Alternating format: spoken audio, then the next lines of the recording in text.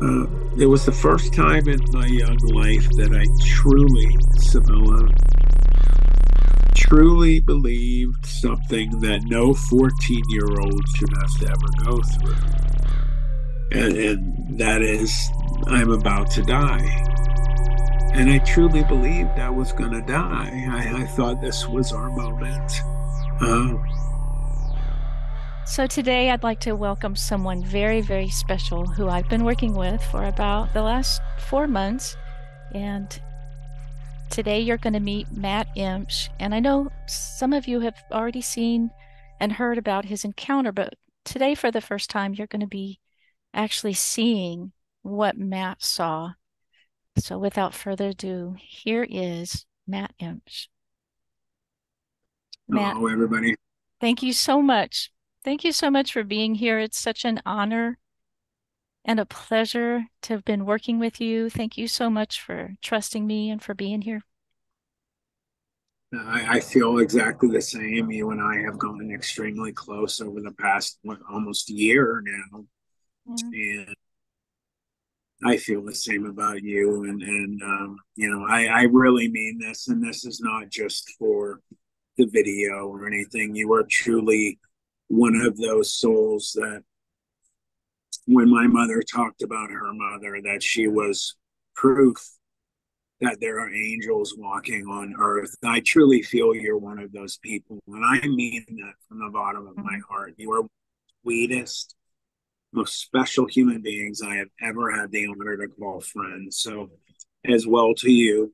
And it's been really cathartic and helpful to me in some ways. And I'm happy that we've been working so hard and diligently to get this just right.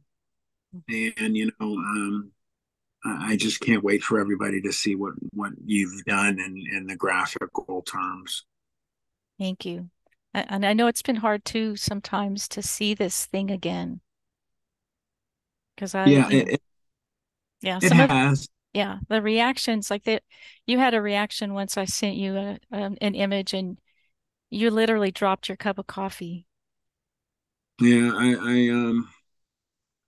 some people, I think that they, with good reason, look at the videos that are done in our genre and niche, so to speak. And at the end of the day, all of these channels are entertainment for people so that they enjoy them, hopefully, and they get something, at least, at the very least, entertainment out of them. But people like you and I hope that they're going to get some education and understanding about things that are out there that most have no idea, and Yes. most don't believe that. But yeah, I've definitely, I've done a lot of interviews over the last 2 years, and there's never been one that I've done that hasn't affected me, negatively in some ways, or brought me back there, made me nervous, start to, shake or sweat, which is the norms that I do when I get nervous. And Yeah. uh, this one, like I said, has been very cathartic and helpful to me to move on, to bring to life as close to possible what me and my friends saw all those years ago. So I'm very appreciative of it, and no matter what, if I'm telling it to one family member for the 10th time, or someone new, or like right here, I'm telling it to a number of people who may not even have any idea who I am. I go back there every time I tell this, and I think that's why it's been so unprecedented that there is roughly a 99 percentile rating of people that believe me versus not to believe me. And that 1%, you always get people that won't even watch videos or whatever. They just are trolls, or just want to be that one that something ignorant, and I'm okay with that. I always say I don't begrudge anyone if you don't believe me. I really don't. I don't hate you or don't, I don't, not like you. I don't dislike you. It's just, I actually, for the most part, feel pity for people that don't have the ability to open their minds enough to be able to wrap it around, um, these subjects and at least look at it objectively and say, well, you know what, you hear about what the government or NASA or scientists all over the world discuss, and they say the known universe, which I don't like hearing because let's be honest, even if we have other intelligent beings, which we do, that have been around for millennia upon millennia before our young planet was born, they themselves don't really know what's all out there because, as I've said in other videos before, I always picture a creator grabbing, pulling, stretching in every direction our universe, our unknown universe. And, you always hear it being said it's growing every day exponentially. And it's just crazy to think about, how vast it can be and how big. And then you take into consideration things like parallel universes or worlds, or you look at Marvel movies and DC movies and they talk about the multiverse. And I've heard many, scientists and specialists out there talk about that. That's true, that there really are these multiverses and same kind of Earth, but, right next to us down the line Yeah. out of trillions of them. And there's just a little change here and there. And I believe in all of that. I think there is so much going on that it is incapable for the human mind to grasp and understand really how big and incredible it is. And, I just want to say real quick, there is, in my opinion, a God, a one creator who has created everything. And I truly believe for every soul in this universe and other dimensions and any existence anywhere, that there is in their minds a way that their God or their creator looks.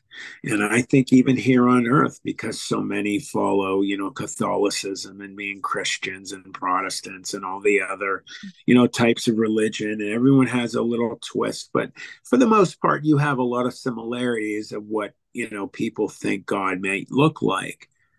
I don't think any of those are right. I think that out of all the just quintillions of just unbelievable numbers of intelligent beings in the cosmos, even here on earth, two Catholics sitting in church, they both have their own thought in their mind about little specifics that are different than the person next to them, how their God looks or is or acts. And I think for every one of us, God or the creator is exactly what we think. And that's something like to really try and wrap your head around, along with something that's been sticking with me since as far as I can remember. And my father, his name was Kenneth H. Emch, and he used to throw like things to think about in us. And he said, think about this for me, Sa. And my nickname, um, one of them is Sa. And he said, Sa, well, think about this one. Can you wrap your head around and give me a reason how you could think that that God or the creator in whatever form or fashion he, she, it is, has always been here? Try and really reason that in your mind and figure out that I just don't think we just have the ability to realize that something like that could have always just been. How is that possible? And I believe it. And I think someday when our time comes, and obviously longer than what, most of us hope for, and I think we'll know when that time comes. And it's just a really wild, crazy, paranormal, and supernatural, exciting planet that we live on. And that's what has brought me to you. And I'm glad that we've been working together for what we're going to get into.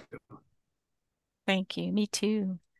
So jumping right in, back in 1987, you and your friends came into contact with something. We did. Um, so, as you just said, the year was 1987. I just got out of grade school. I went to St. Edward's Junior High in Youngstown, Ohio, and it was a Catholic school, obviously. My parents sent all five of their children to Catholic school, and I went to St. Ed's from preschool all the way through eighth. And it just so happened to be a feeder school for the high school that I went to, which was also a Catholic or a private school. And it's called Ursuline, Youngstown Ursuline High School of the Fighting Irish was the mascot, and it is actually considered either the top 12th or 13th private school in America. So its standards are very, very high. And that's just academically speaking. That's not speaking about the absolutely incredible athletics that they have. But you better believe you me that if you're not making your grades, you're not going to be playing.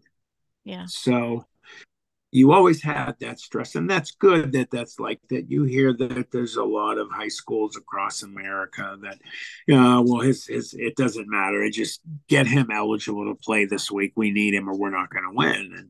And most of the time, teachers wouldn't agree to something like that. But when you're at a school like that, and they're used to that, and the huge deep pockets and all of that, um, you make that comment, and it's dealt with in whatever form of fashion. And at Ursuline, you did have to work to get your grades. No one carried for you. Nobody just gave you a passing grade for sitting and doodling or anything. So you were a student athlete first and foremost, and you had to work your butt off getting ready for the whatever sports season you had.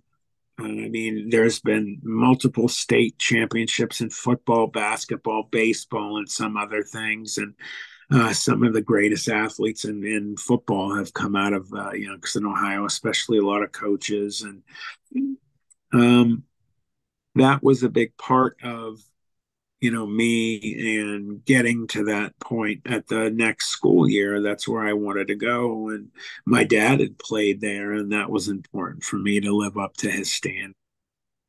Um, so that got kind of put into jeopardy a few times when this night happened. And so what happened was four of my good friends had got on our bikes, which we took everywhere. When I say everywhere, I mean everywhere. We would ride our bikes hours away from home. We would be in suburbs that you would normally have to take cars. We ended up in like the Lake Milton area numerous times, and we started trying to find certain places we enjoyed more than other. And this one area, uh, and I believe I sent you the pictures. If not, I'll send you them. That we went to this area that had um, no concrete steps leading up to the outside patio that would take you into this huge cavernous building that was 4 floors. You could walk into the middle of the in the middle of the first floor, and you could look up and you could see the other floors. And we wanted to have fires at night because sometimes you just want to keep things away or just have a fire. So there was no shortage of supplies for fires, and we led a pretty good one that night. And um, then not long after that, we heard what grabbed our attention immediately was not one, not two, not even three dogs. We heard a literal pack of these dogs run by our building. And, they didn't even pay attention to us. They ran past our building and made a sharp left. They ran over the railroad tracks, and past the railroad tracks was coke, a material used in smelting steel and things like that. And um, they went over to the other side and we couldn't see. And we were just like, okay, so, there goes our fun. We're not going to get to watch this. But then what happened was, I apologize about my nose. We had two two dogs get thrown, like somebody had grabbed them and threw a path with these dogs. And when they came flying over this hill, it was very easy to see. One of them, their body was turned upside down, so their feet were in the air, the head was at the back, and the feet were in the front, and they were not happy. Because they hit the ground and immediately yelped and got up and limped away. And that was the first one.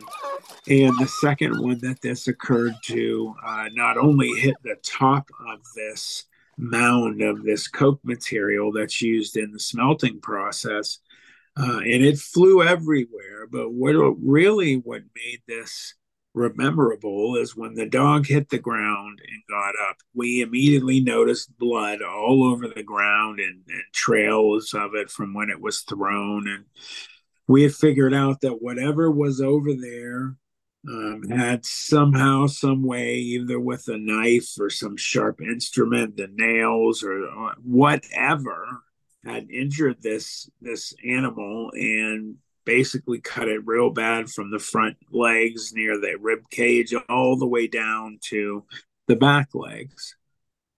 And I remember, we're kind of starting to get freaked out here, but all I could worry about was this poor dog because I'm a huge animal lover. I've had dogs my whole life, and um, I just wanted to make a stink about it. And I remember uh, that after this dog ran away, it yelped and limped away, and this wolf dog looking gigantic creature who had climbed up to the top of the mound and was watching them run away very intently. And just when they were about to go out of sight, it lifted its left leg and it did its business. Now, some people are, pieces again of this material start flying everywhere. And again, we knew it was a boy. And I started getting really nervous because I'm like, wow, if this thing is going number one and it's shooting this stuff all over, I don't want it seeing us. And it hadn't yet. Well, I wasn't the only one freaked out. He was also freaked out enough that they took a couple steps back and tripped and fell into our makeshift wall.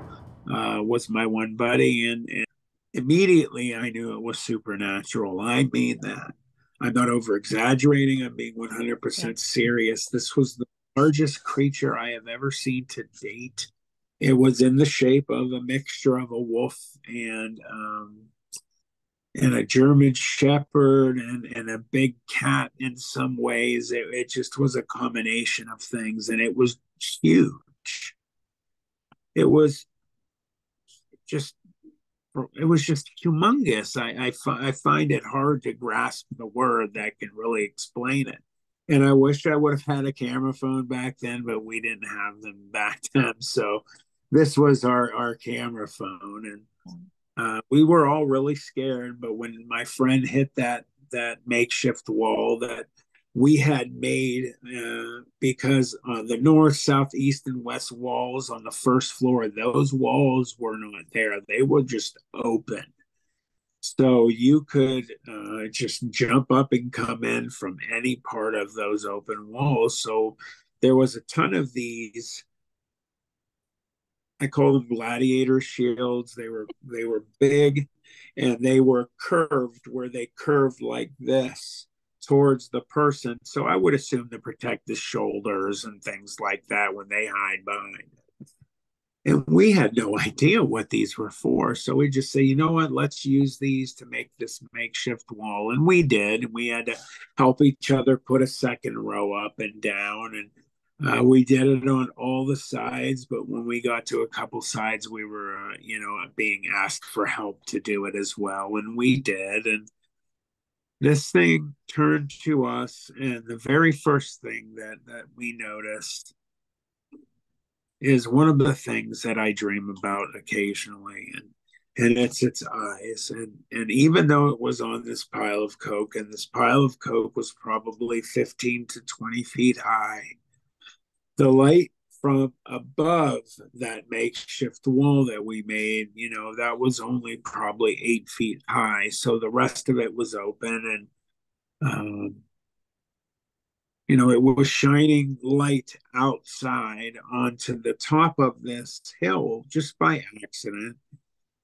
And you got to see a little bit of this thing, and just when we're starting to study it a little bit, it had, I don't want to say man proportions. The proportions were too big to be a man. It had men size or bigger.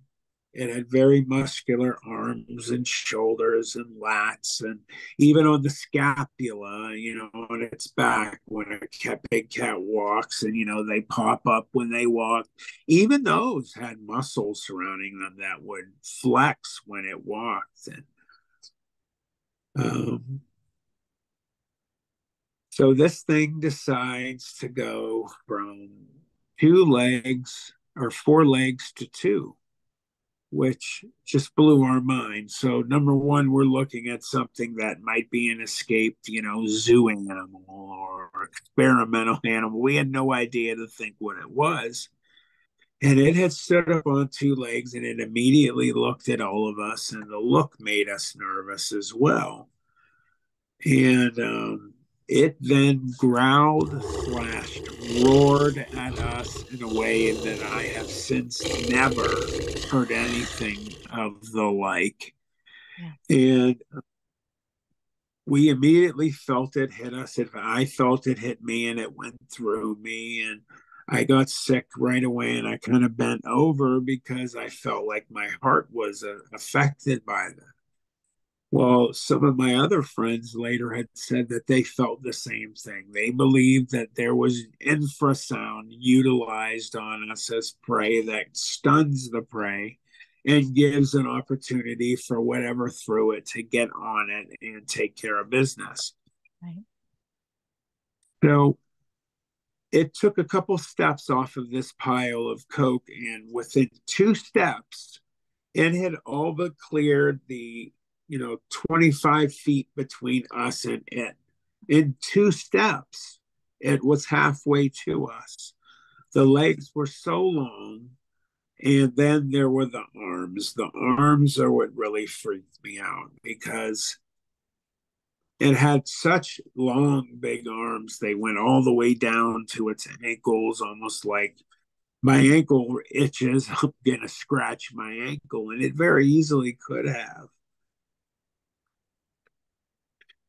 So, as it took a step near us, my one friend who was closest to me and to my left, who had noticed it first and also fell into the wall, ran over there, and we kind of followed suit into the building, and we're falling over each other, and we're still weak in the legs. And I felt really weak from the thighs down to my ankles, almost like I wanted to go down on my ankles to recuperate. But I knew that, something was wrong here. And my mother had warned us before we went. She said, Matt, please be vigilant, be careful. There could be things down there that you're not aware of. And there are. So after this thing growled and took a couple steps towards us, my one friend Todd, who was to my left, and he turned and went inside the building clumsily, I might add, and we followed suit, falling over each other, and we started running up to the third floor. And there was no rhyme or reason for us heading to the third floor. We just did. From the second floor up to the fourth, you could walk into the middle of each room, and you had a half wall in front of you that so you wouldn't fall in. And you could look down, from the very top all the way down to the first floor and see if anybody's there or anything like that. Um, so we're at this half wall on the third floor, again, not knowing why we went there, but we were. And I remember I heard my buddy who had seen um, the creature first. I left that part out when we were watching these wild dogs, and it went over the other side, and we started hearing fighting back and everything. After it threw them, and the other ones ran and yelped away, and this came up to the top of that pile. My one friend um, said that, "What is that, guys? Well, oh my God, what is that?" And we all simultaneously looked, and it did the same to us. But what this thing did, like I said, took a couple steps. It was right on us, and my friend that had been going pretty far in his behavior was screaming, "I want to go home." Granted, we're still basically eighth graders. We're not in high school yet, Yeah. and I ended up finally grabbing him. And I grabbed him so hard that I lifted him off the floor and his feet were dangling. And I was a big guy, even back then. I'm 6'4", and I grabbed him harder than I meant to. But the other people in the group that was there, my three friends and me, making four, were all quietly yelling at him, "You have to stop. You have to be quiet. Yeah. Don't you realize if you keep this up, it's going to hit and it's going to come in here and it's going to kill us? Are you going to calm yourself down?" And I had asked him this 3 or 4 times, and finally he nodded his head yes, and that's the last I heard of it from him. So this thing had caused him to pretty much go cuckoo for Cocoa Puffs, and Yeah. uh, we're trying to calm him down, and I finally say, "You have to shut up. You cannot do this with it outside. Will you be quiet?" And finally he nodded his head yes, and we were just like, "Go, just calm down and be quiet, or go over there so that it doesn't hear you. It's gonna come in." And just when we finish that sentence, it's gonna come in. Boom, you hear a vibration through the floor, and you hear that telltale sign of nails on concrete. And it was climbing itself up into the building that we were. And then real fear started to set in.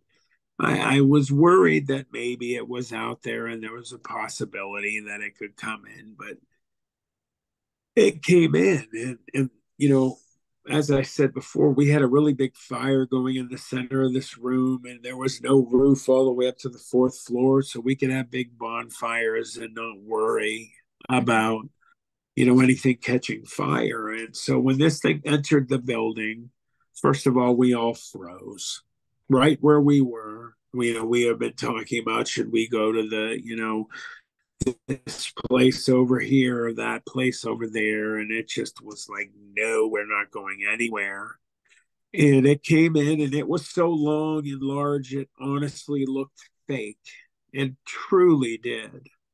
Um, When it came in, Matt, was it when it got up to the first floor, that's where the fire was? Yes. So when you enter the building, which was, if you were outside in front of the building before you would hop up to this concrete outcropping, Yeah. the stairs, as I said, for misuse or non-use, had fallen away and crumbled over time. And underneath, the only thing, there was just an empty space in the back that something could easily be sitting down there watching and waiting. And that made us nervous as well. But um, Was it this thing, was it on all fours when it came up to the first floor? Was it on back on all fours or was it on two legs? no, well, it had gone through two when it stood up outside and growled Yeah. at us. Yeah. But when it came back in the building, it was definitely down on all fours. Was it circling the room or circling the fire? What was it doing?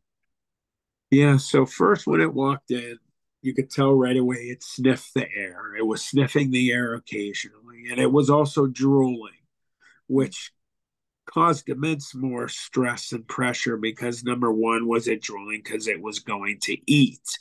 Right. Number two, was it drooling because it was going to kill?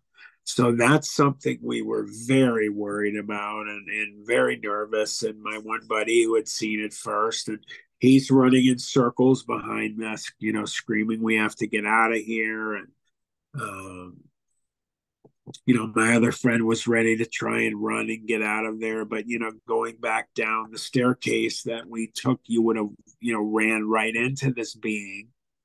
And then outside, there was a fire escape, but the only caveat, like I said, very, very human like in some ways. So it had an animal, dog, wolf face. Hmm. Um,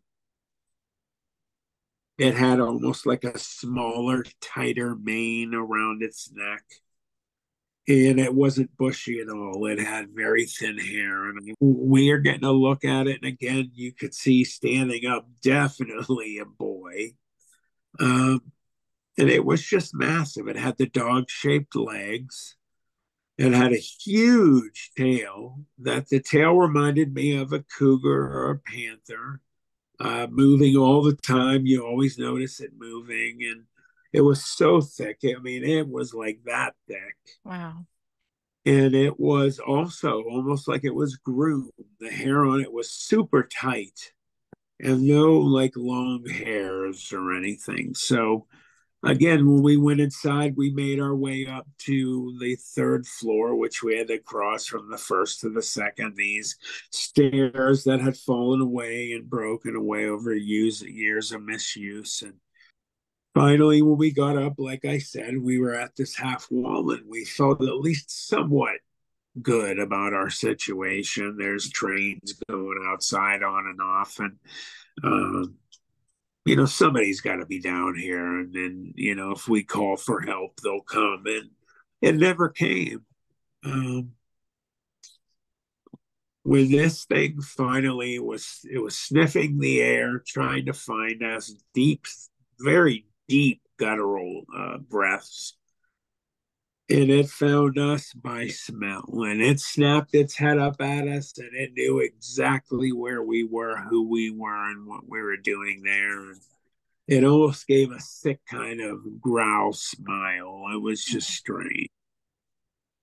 And it looked at the staircase and it looked back at us and it looked back at the staircase and back at us. And then it did a, and it looked angry, Sibylla. It looked mad. It looked like we were interfering with what was going on. And then like it was ready to just say, screw it, I'm coming to get you. When it was on the first floor, and before it dropped down to run up, I forgot to mention it through the infrasound at us again. And infrasound, anybody doesn't know, is a way for predators, elephants, um, some other sea creatures, like whales. I don't know, they are able to use sound underwater to throw their songs and be heard much further. But like predators that utilize infrasound, what it basically does is it shakes and jiggles the insides of prey and it discombobulates them. And in terms of humans, you get lightheaded and you feel like you're going to be sick or Yes. dry heaving. One of my friends was doing, and this thing, uh, when it saw that it threw this infrasound at us again, we all agreed that this half wall that we were standing by had blocked the brunt of whatever it threw at us. And I remember having my hand on one of the other, left or right, my hand on top of this, and I felt the vibration go through the bricks and knew that it had done it and it didn't work. And we were very thankful for that. Yeah. And uh, as it started up that second row and it was getting closer to me, because I would have been the first one it met. Now, like I had said before, my other two best friends weren't with us at this time. They had just run up. One ran up to the roof, the other ran outside and up the fire escape to an area up there on the roof where he thought he'd be safe, but there really was no safe area. And they heard us screaming um, at one point, because it when it went back down on all fours and it started to run up, it was utilizing its tail almost like a rudder and a weight balance, because when it hit that first set of stairs, it had hit it so fast that it was turning the whole time and trying not to run into the wall. And it used its tail, it threw it out to the left and curved, and that counterbalance kept it from falling over towards one side or the other. And it made it up to the third flight of stairs. It started coming up and it got to that area where there was the three missing stairs, and it jumped over those like, it wasn't even there. And it had done the same thing to the three or four missing stairs on the first staircase. It didn't even think about those. It just basically stepped over them. And Mm. it was very disturbing to see how fast it made it up. And it was almost like liquid metal. It was beautiful, actually, the way it moved. At the same time, being horrified, this thing is coming after. It had run up the stairs from the first to the second in the blink of an eye. Yeah. It turned to come up from the second to the third, and just to let everybody know, once it would have got up to the third floor, the first person it would have met would have been me. Truly, I would be, because the other two ran for their lives. One ran up to the fourth floor out this short staircase that would take him to the roof. The other ran outside to the fire escape, and you could hear his feet on the metal. And I got scared, and I actually thought about this numerous times. Like, you're so lucky that didn't break away and you fell to your doom, Right. because it was breaking apart and falling off. And my buddy, my best friend, was to my right, and I looked at him, and he was just stunned and in silence, just white as a ghost, and didn't know what to do. And I didn't either. And what happened next was, I saw how fast it was coming, and it was looking at us the whole time. I felt it look at me on the way up. It was the first time in my young life that I truly, Sabella, truly believed something that no 14-year-old should have to ever go through. And that is, I'm about to die. And I truly believed I was going to die. I thought this was our moment. Um, Yeah. I thought that, I thought I wasn't going to see my family again. I thought I wasn't going to see my parents. Um, I have five siblings in my family, and we don't always all get along. And I thought of them all, and then I thought about my dog. Uh, and I thought I wasn't going to play football. And this isn't happening slow like this. I Mm. wasn't sitting there like, No, this is understand. that, you know, and it wasn't my life flashing before my eyes. It was just memories of what's coming quick. And I thought, I'm not going to get to go to play where my dad played in football, and that meant the world to me. And I'm not going to see him again. And my dad and I had a very close relationship. I called him he was my best buddy, and I wasn't going to get to see him. Yeah. I was in shock and I was horrified. And I thought, if it didn't take me, I was going to watch it take my friends in front of me. And then whoever saw it on the third person would be the last. and nobody would hear you scream back there and down there. And if they did, they wouldn't know where to look. So this thing hit the middle of the sixth or the third to the fourth floor staircase, and it was in jumping distance from me, and it could have easily just take a little leap, and it would have been right on me. And uh, I truly believe there was divine intervention. I've had angels looking over for me for a long time, and this was one of the times. Yeah. And it stopped in the middle of that staircase for a reason, because all of a sudden a train came by that building and it laid on its horn. And now, be it, I believe that there was divine intervention.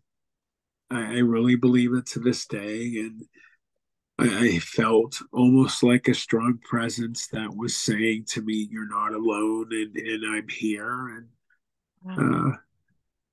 it stopped and it looked, and like I said before, and it stopped and it looked back and it looked back again, and it did it like a double, triple take. And it was like, I want them, but I gotta go.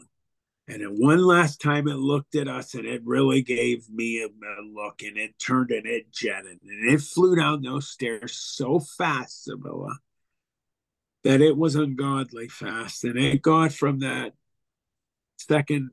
third floor, or was almost at the top, down to the second floor in the blink of an eye. And then it hit the other staircase. And what was weird is, and then again, everybody, it's up to you what you believe. I don't begrudge you if you don't believe me, but I'm telling you some important content that's real. And it started to, at first, I thought it was just my eyes. I thought maybe I was going to pass out and I was seeing like stars and black and stuff. But this thing ended up, and I swear to you, it ended up losing some more of its form and turning into black, like a shadow black, a shadow so dark that they are darker than the night sky. And that's what this thing looked like. And it was still shaped somewhat like an animal, but it lost a lot of the characteristics, and it was almost like an unreadable form. And it hit that first floor stairs down to the basement and left. And I mean, you can't even put a second. It was like a half a second. This thing was out of the building, boom, and it was gone. And we know we saw it because we talked about it. And we started screaming for help, for anybody. God help us, please, somebody help us. And it was just me and my best friend. Help, help, somebody help us. They're trying to kill us. And my other two friends came down, and one had a smile on his face. He thought, oh my God, you guys did it. Yeah, let's go. And he starts helping. And then the other one came, and he was extremely disappointed. And he knew that, more than likely they were not going to come back. And that was when, real true fear started to come back in, because now we're in the lower levels and easier prey. And we just decided we had to get out of there. And we were told by one friend that we have to stay here, stick together. It's better in numbers. Let's just stay here and try and forget it for the rest of the night. And so the creature had left the building, and my friends had come down, and they're screaming help with us. One had almost a half smile on his face, like he had this idea that, oh my God, somebody's coming, or ooh, help, help, help. And he looked positive. And then, the train kept going, and clunk, clunk, clunk, clunk, clunk. And then it gets quieter and quieter and quieter. And then all of a sudden it's gone. Yeah. And we believe that the train operator had noticed the fire and not what was going on. Yeah. So the fear of God sets back in, and we start talking. We have to get out of here because the longer we wait, the easier it's going to be for this thing to come back in and get us. And we were up on the third floor for probably 45 minutes to an hour. And as we started to go down, we literally had to drag my one friend down all the way down. We finally made it to the second and were there for like an hour and then pulled him down to the first. And then we started talking about what we had to do. We had to get out of there. We cannot keep giving this thing chances. It's going to come back no matter what. And we started looking outside through cracks in this makeshift wall and looking around, and every one of us were trying to see if we could see the glowing eyes, and we couldn't. So finally, we just said, we've got to get out of here. We have to get back to where we were and out. So my friend who had lost it before was losing it horrifically again. And he's just like, you can't go. We can't go. It's going to be waiting for us. It's going to kill us all. We're all going to die a horrible death. I just want to go home. Why did I come here? And we shake him and shut him up. And finally, we told him, you're just going to stay here. We'll send somebody after we find, somebody to come get you. And he said, no, please don't do that. I'll hold on to you. Can I hold on to you? And he was literally choking me and my best friend, holding our shirt. And I had a red ring around my neck for 3 days after that, a brush burn. We had to literally force him out of the building and pull him down. As soon as we got down, everybody's shining lights underneath where we would stand, and just to make sure it's not under there. And it wasn't. And we start taking off. And we were pretty much running side by side, but every time the wind blew, every time leaves blew across, it sounded like something out there. We thought this signaled the return of this creature. Yeah. And we finally made it to the last leg, so to speak, of this trip that we would have to take to get to the blast furnace area. Blast furnace also, anybody can Google that, blast furnace in Old Steel Mill, Youngstown, Ohio. We'll bring it up. Mm-hmm. And you'll see a train actually right next to that building. We got out of there, and the last leg of it was this huge mountainous pile of gravel and material and all the fun kind of stuff that, you try to get up when you're a kid, but you slide back down and everybody laughs at you because no matter what you do, you can't get up. And that started, and it started happening to all of us right away. And whereas normally we would laugh, we were laughing because we really thought this thing was going to be behind us, and anybody that falls and and it's going to get you. So we are climbing this thing slowly as well as we can. We hear the wild dogs in the distance, and we start to freak out. And it's a signal, this thing coming back. It didn't. Thank God. Yeah, thank God. And we're going up this hill, and we keep losing our footing, and every one of us lost it a few times. We actually just were horrified. Finally, me and my best friend made it to the top, and we started helping our other friends get up, and we ran across the street out of this steel mill area and over this home my one friend lived at that was directly across the street from there.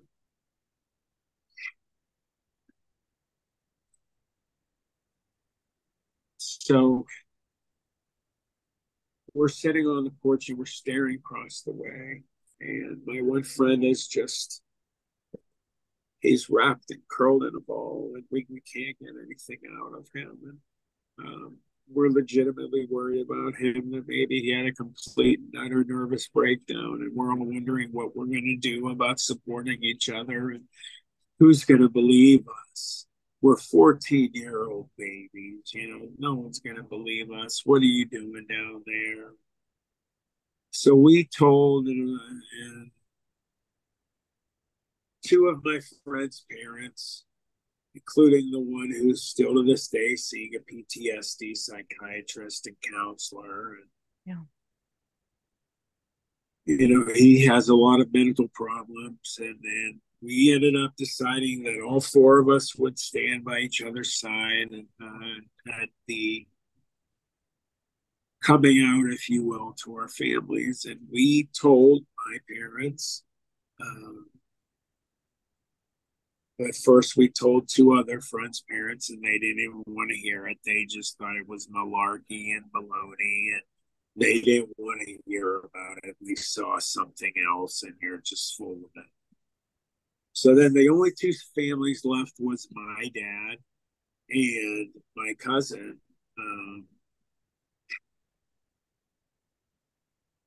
the best friend, his dad. So we go to my best friend's dad's house, and his cousin's there, and then we start to tell, but they were like, I'm sorry, I gotta go, and they left. They didn't really even care. His dad was there, and his dad was there, and his mom was there, and it was late. It was probably 12:31 by the time we got back, and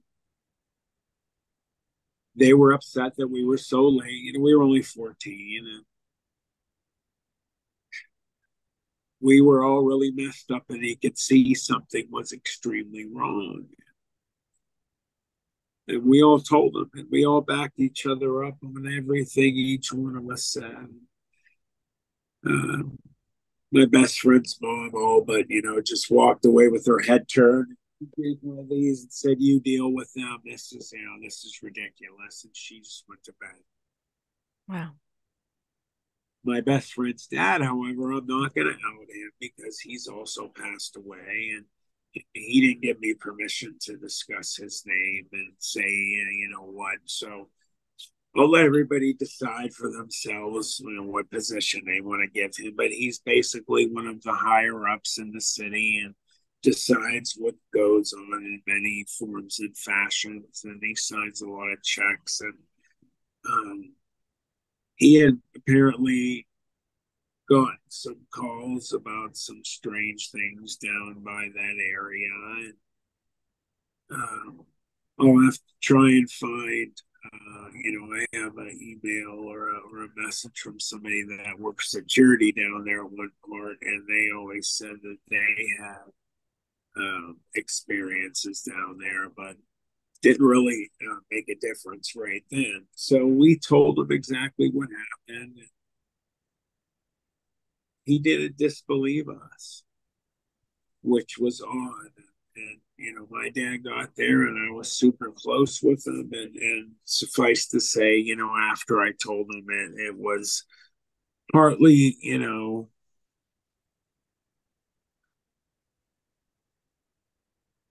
partly just him trying to support me, but the other part of it was just he just I don't think could really believe it. But when we first went back that night, the first set of parents that we had told was my best friend's mom and dad, who I told you she walked out of the room, forget it.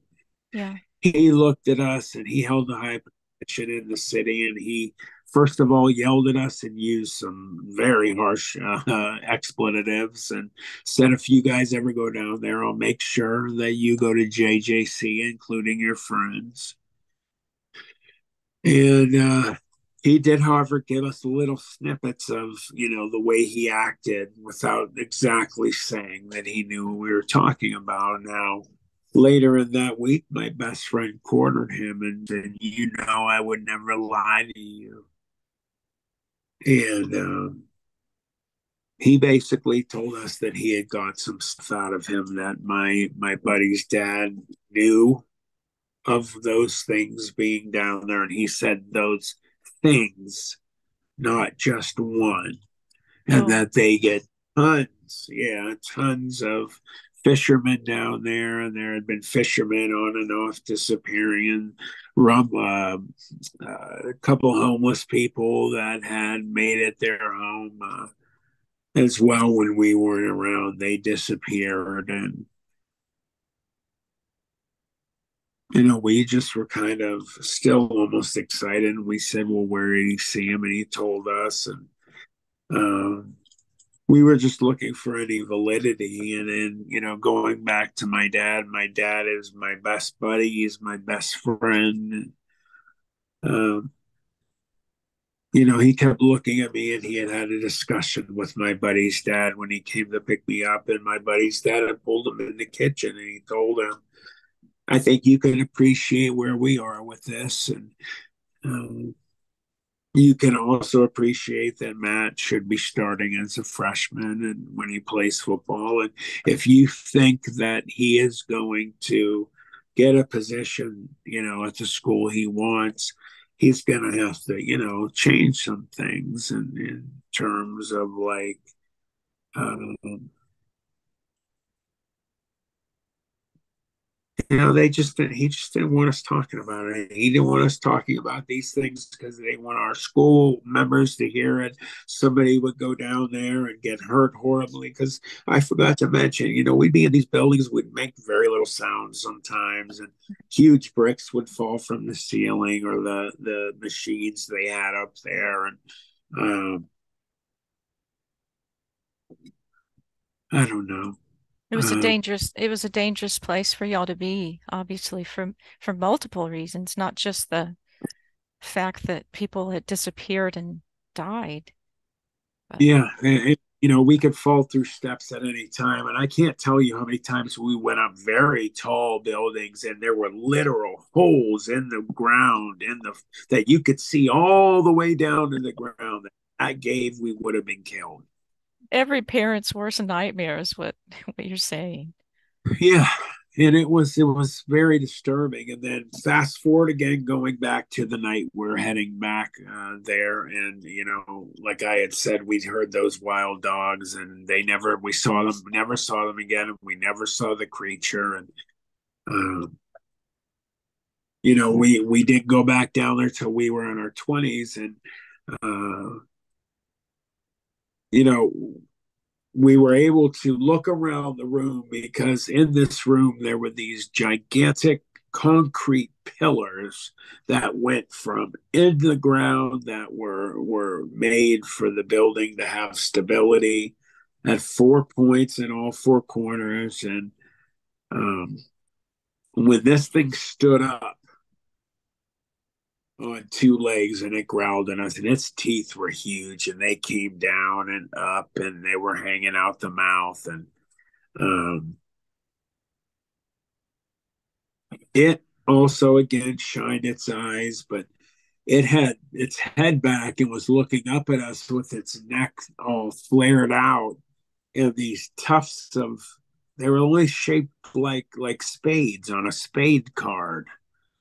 And I always remember that. And my dad drove me home, and he kept looking at me with a scared look of this is one of the times that I think you're 100% telling the truth. So my dad had talked to his father, and he discussed some of the things that he said he had found, and then gave the impression that one of these homeless people that had been supposedly mauled by these wild packs of dogs had bite marks that were not considerate or similar to what one of these little dogs had. And it was really scary to him, and he didn't want his son to go back down there, and neither did my dad. And he contacted all of our parents, and they basically were trying to get us not to be there. But the next day, we had told everybody, and the only one who basically believed us at all was my best friend's dad, and he really didn't get into what he thought. And my dad did to a point. And we had a lot of trouble, keeping that a secret. We wanted to tell all our friends. We wanted to tell them what happened and all that, but it was so hard to get to. And it was just definitely, an experience that messed us up so much so that to this day, my one friend who uh, had the most severe reaction, sees a psychiatrist a couple times a week. He has a counselor he sees every time, maybe 3 or 4 times a week. And, uh, I've had issues. I've gone on antidepressants at times because I couldn't sleep because I was thinking about it. And, um,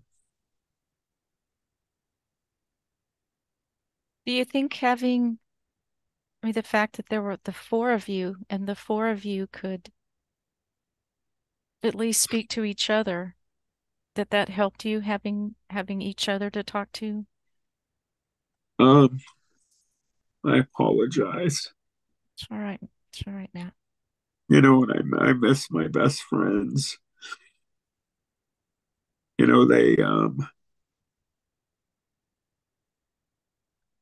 two of them are no longer here. My best friend's not here anymore. And, uh, they made some choices in their lives to start, doing things to help cope with the problems. And, it led to their deaths. And I'm so sorry. thank you. And my other buddy, as I just said, and then for me, on top of going to some psychiatrist, I also, uh, I'm half Lebanese. I went to a church. It's a Maronite Rite um, Catholic church, which basically, in essence, the easy way to describe it is the Maronite Rite is it's a Lebanese connected Catholicism. It's really no different than Latin Catholic, but just some different things, this and that. And when I married my wife Stacy, she was a Protestant, and she wanted to marry with in a family where we had one religion under the group. And she decided to do that for me, and I also took the classes with her, and I became that. That was the church, St. Maron's, of where I was going to see a different priest when I was younger about it. And I went for probably a month and a half, and spoke to him about things and asked him if he maybe knew what it was. And he said, "I'm not sure what I do for you is going to help." And so it's definitely resistant to traditional treatments, but uh, it helped to talk about it. And my priest told me that, Matthew, sometimes you have to understand that there are things out there that sometimes bleed into our existence, that veil that we have in front of us all the time. So many are unwilling to look down and around, and instead of just at that phone. And I make a point to do that. And it was just really disturbing. And to this day, I still see once in a while a counselor to help me get through it. I'm no longer on vacation, thankfully, anymore. But I really wish that my buddies that were playing with us could play again, and maybe we could do something together. But that's a long lifetime ago. And um, I don't even know if that had anything to do with the story. But um, Well, you and your friends were so deeply impacted by what you witnessed. I mean, what happened to you. And literally it's like the fabric of your reality had to have been ripped in ways. I mean, could you ever see the world the same way after you saw this thing? Was that your experience? I did, when it stood up on two legs, it already was getting crazy.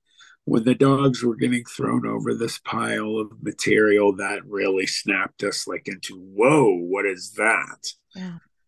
But then what happened next, was when it stood up, it was just like our minds were blown, our jaws had to hit the ground, and I remember what I wondered. I was wondering, oh my God, what is that? I'm looking at a werewolf. This is a werewolf. What is Yeah. going on?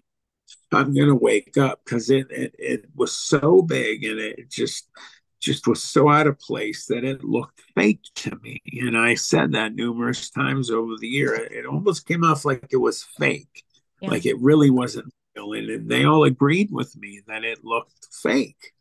Yeah. Um, And its eyes, can you tell us about its eyes?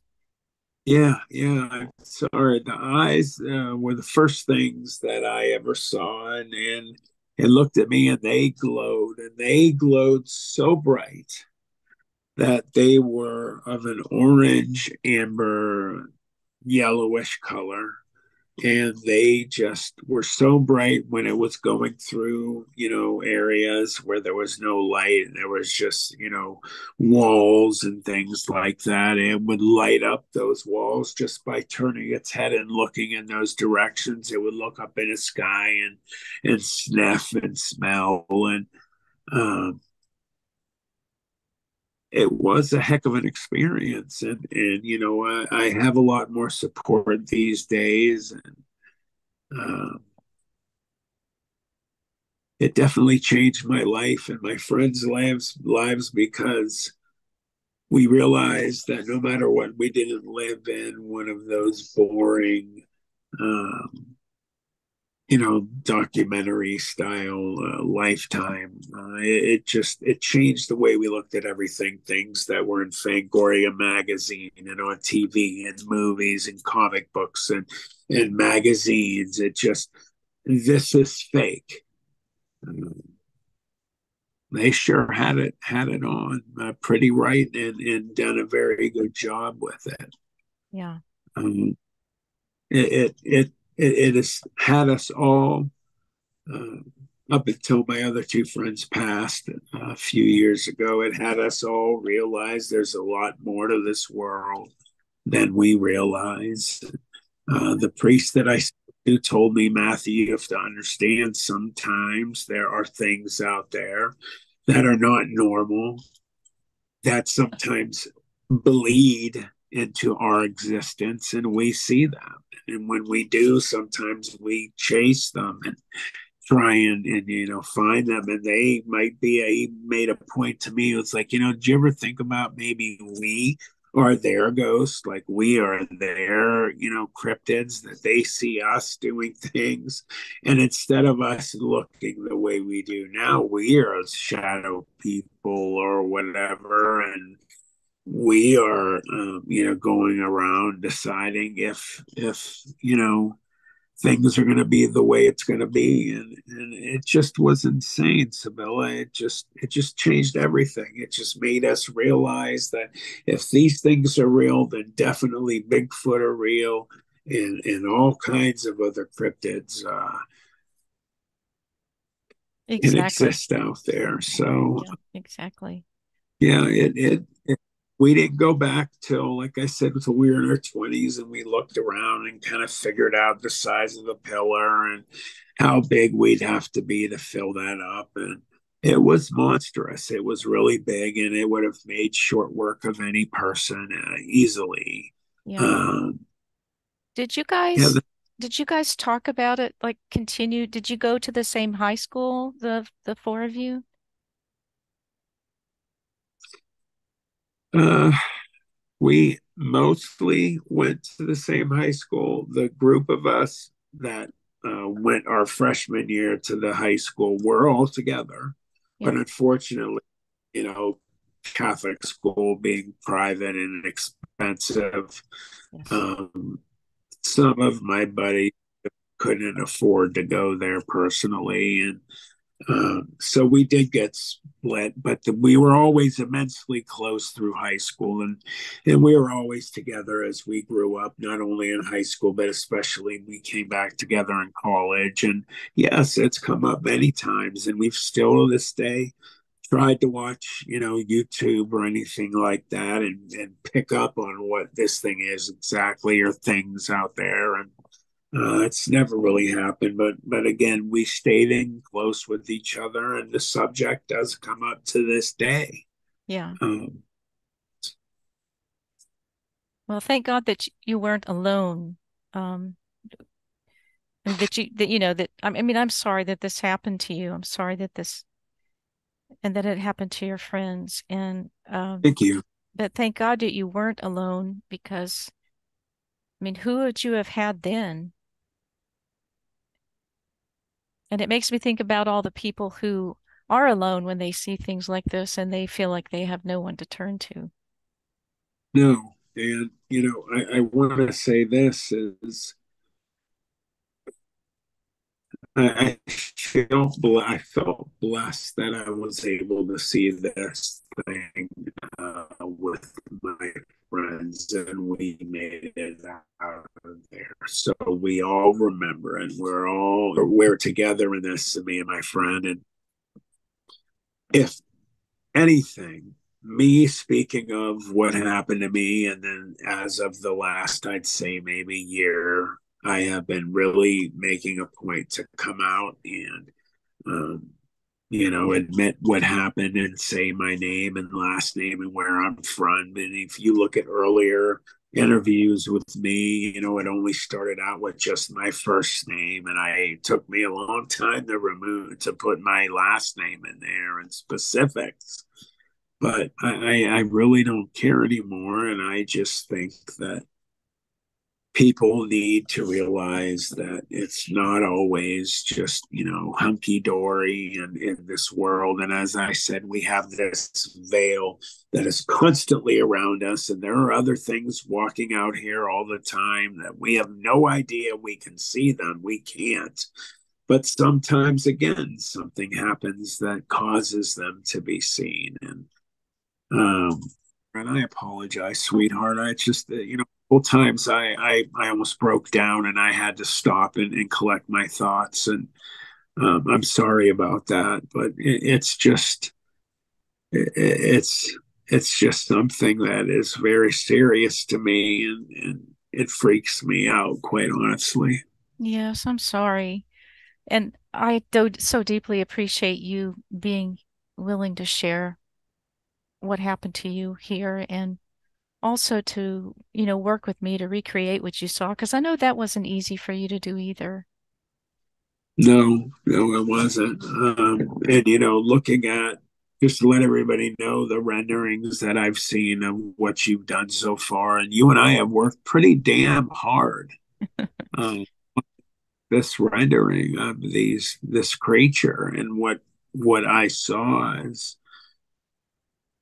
you've done an incredible job, and I truly mean that. I've learned a long time ago from my father, Ken, and from Jim Tressel, who was my coach at Youngstown State University, that one of the things you do not do to people because it won't help them at all is to lie to them and tell them things that you think that they want to hear. And I just don't do that. I try my best Good. to tell those who um, you know, deserve it, that they did well. And what you have done, bringing what I saw to life again, is just it's just astronomically good, and you are excellent at what you do, and I applaud you and I thank you. And I thank you also for the people that are going to come on your show and are going to do this, and that means so much to me that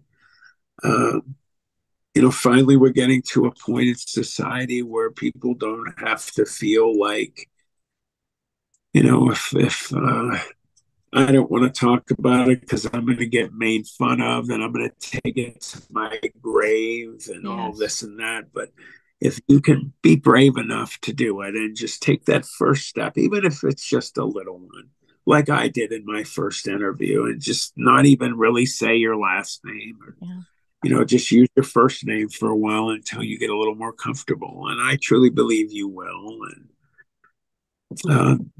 that would help immensely. And I would love to be a part of that. And I would love to be a part of, the other situation. And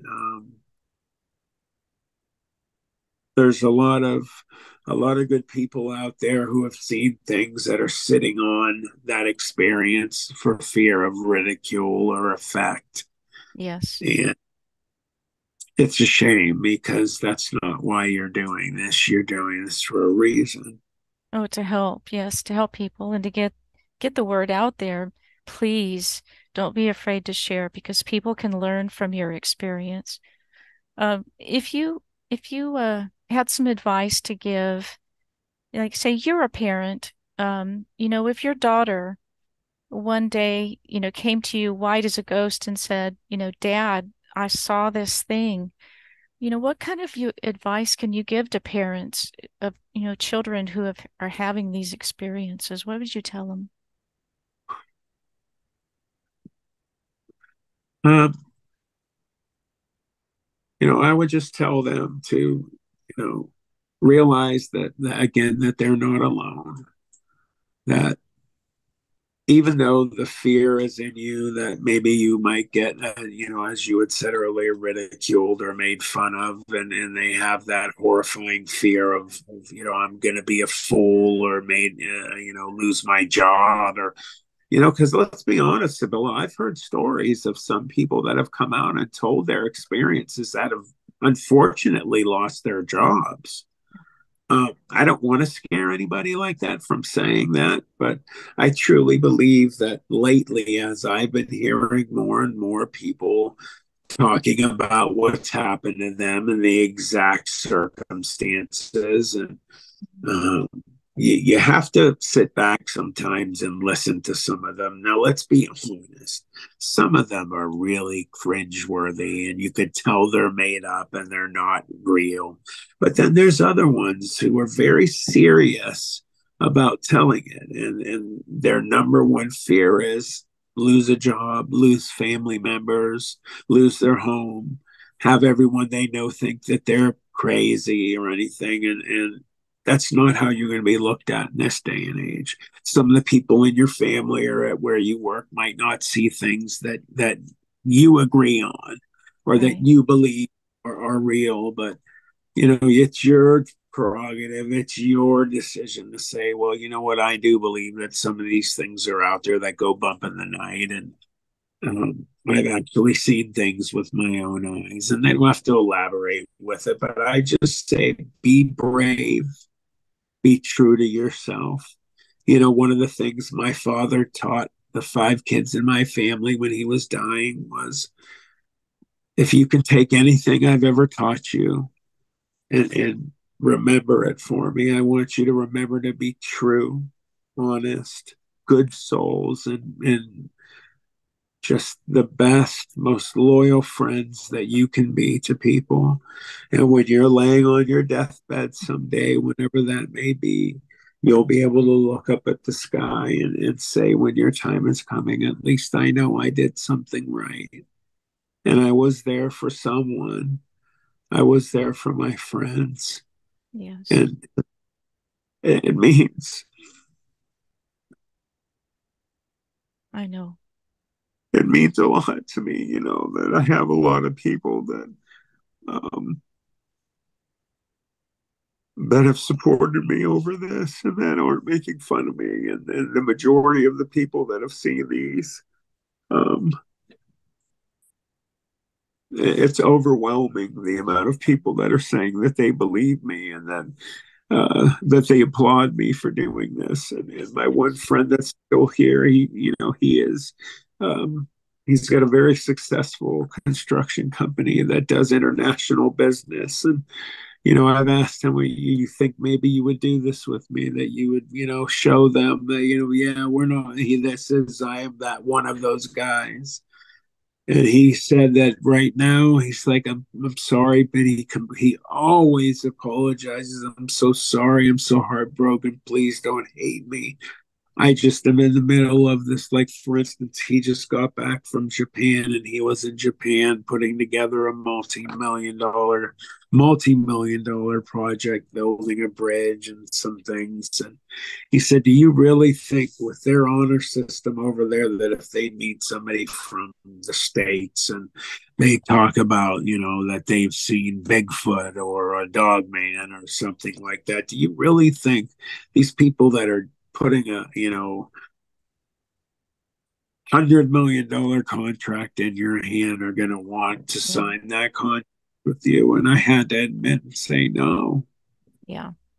And he is very guilty. He feels very guilty. I'm doing it by myself. And he promised me that, when he retires in the next 6 7 years, that he's going to sit down right next to me. And I told him, you do that, Oh, we're to every single interview that I've ever done, and all of my good friends who I have love in my heart, like that are part of my family, like you. And we're going to introduce you that this is my other friend that was, lucky enough to still be here. yeah. And he swears he's going to do it. And I told him, don't sweat it. Don't lose any sleep over it. I'm doing it. And if I don't have people that believe me, then that's on them. Yeah. Uh, I've had a lot of human behavioral specialists on my most recent interview on what lurks beneath. And um, if you go through the tons and tons of comments, you can find two or three of them that say, I do this for a living. I went to school for this. I did my thesis on this, and it's on the website, and we learned to watch for human tells of lying. We're Mhm. human behavioral specialists. And Matt, you show zero. Well, they didn't say it in the comments that Matt, they weren't talking to me, but they said, we see 0% of any tells or anything that we could point out that he's lying. Yeah. And then Adam Davies, I'm sure Adam I Davies. do. He's in the cryptid community, and him and I have been talking a lot lately. And then I had met him at Josh Turner's conference, and we hit it off there, and we became friends, and we've been staying in touch. And we've talked about my experience numerous times, and he got to see the newest interviews. And he said, man, I asked him what he thought about it. And he said, man, I want you to know something, that when I was still, over across the pond, he said, I was a court cross examiner. And that's my specialty. And that's what I have, that's what I did in my field. And he said, you gave me zero, and you can ask him if you want, anyone can, Yeah. 0% of anything that seemed like I was faking, lying, looking for things to say, umming and awing.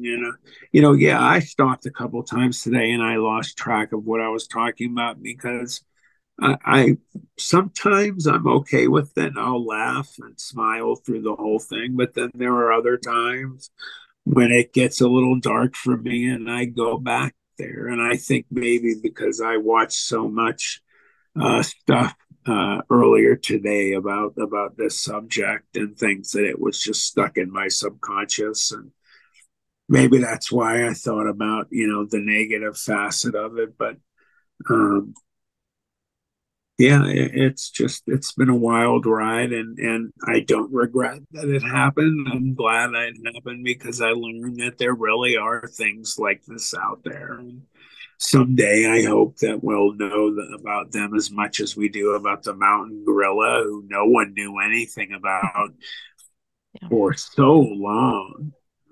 Um, we're going to have proof of some of these things someday. And this dog man that I saw, I truly believe it was supernatural. And one of the reasons was when it was in the building and it was going around the fire, and those scapula were popping up like a big cat, and there was muscles surrounding them.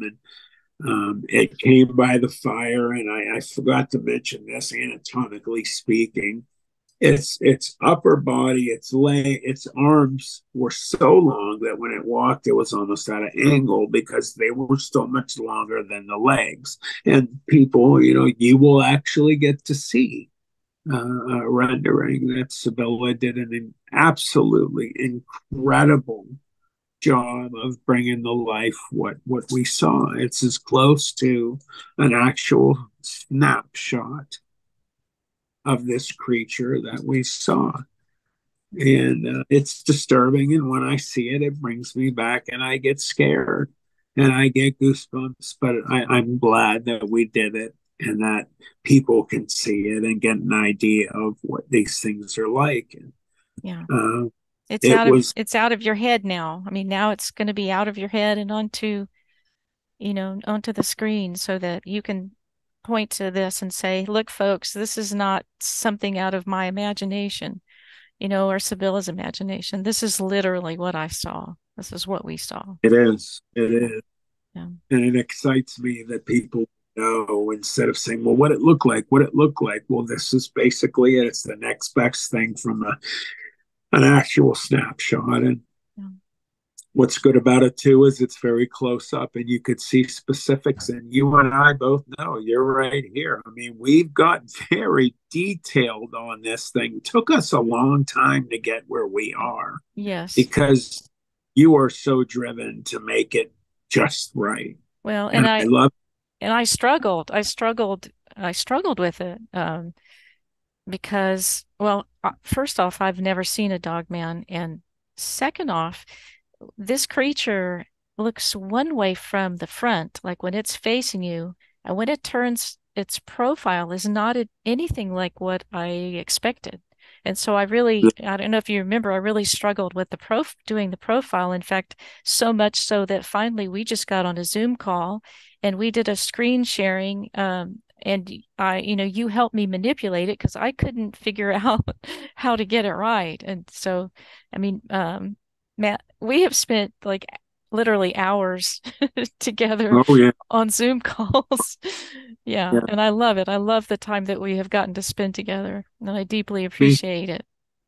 absolutely. Yeah. And I want to real quick finish with that some of the anatomy real quick. Again, it had the dog legs and had a long, thick tail that was that thick, and it looked like a panther's tail, and it used it like a rudder when it was running on the stairs as a counterbalance because like when it ran up the stairs it was turning to the right but it brought its tail out to the left to kind of use that counterbalance. And then again when it was walking it did not have like paws, it had hands, it had giant hands, and the arms went so long, like I said, down to its sides it could scratch its ankles with it standing up. And it had these raccoon looking hands. I didn't really notice claws, but my other friends said they saw it. And when it walked, you heard them clicking on the ground. And Oh, the other supernatural things that happened is when it walked by the fire. If anybody's seen the movie Predator, they see how it kind of cloaks.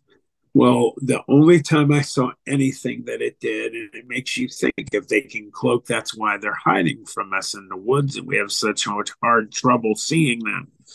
Well, it set its front arm, whatever, down by the fire. And if you've ever seen on videos the sun with magnetic storms and the different kind of shapes and ribbons, if you will, of magnetic firestorms that come off of it, it put its left arm down by that, and immediately it started to cloak out. It was almost completely invisible. You could still kind of see it in a way, but then you could see fire going through it and bouncing off of it, the image. And um, it lifted it back up after it took a couple steps, and um, it turned back to normal. And that really grabbed my attention.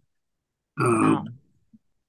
it was That's just again when it left the building it turned almost into like a shadow creature at the end. When it left from the second to the first floor and out, it just almost still had its same shape, but it just bang and it was gone. And many supernatural types of things that happened with it. And Um, I'm glad nothing bad happened to anybody that I was with. And Yeah. I have mixed feelings about saying that I'm glad that this happened because I'm able to share it and be able to give some idea and research about what these things really look like. Yeah. So that, for all intents and purposes,